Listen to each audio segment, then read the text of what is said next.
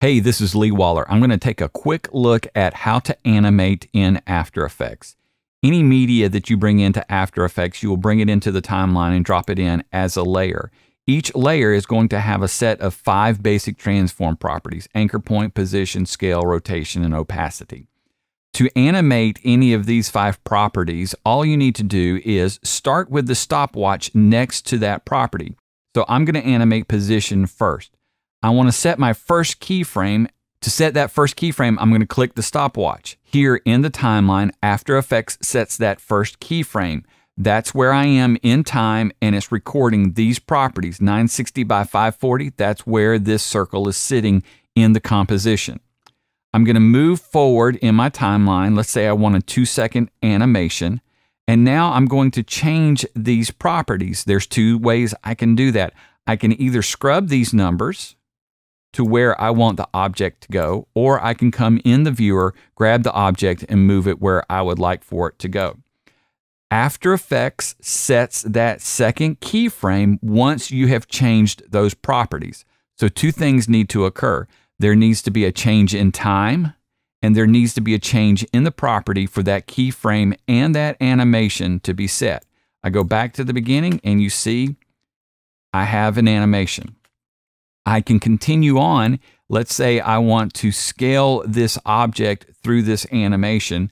Again, the thing that I'm going to need to do is know where I want this animation to start. I'll start this animation in the timeline a little bit farther in.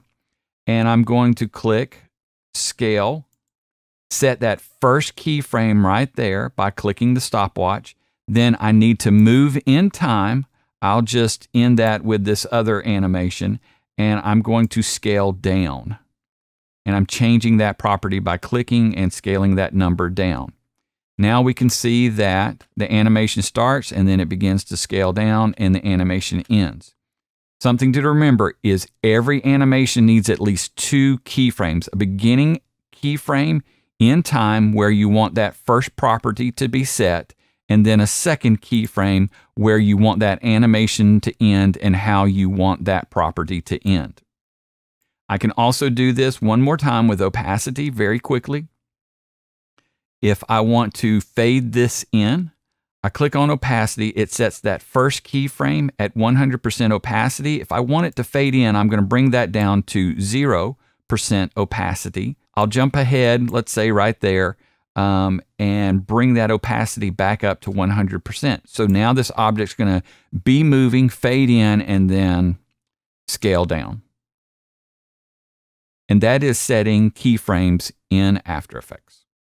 For a more in-depth look at animating with keyframes in After Effects, check out my tutorial, Animating with Keyframes.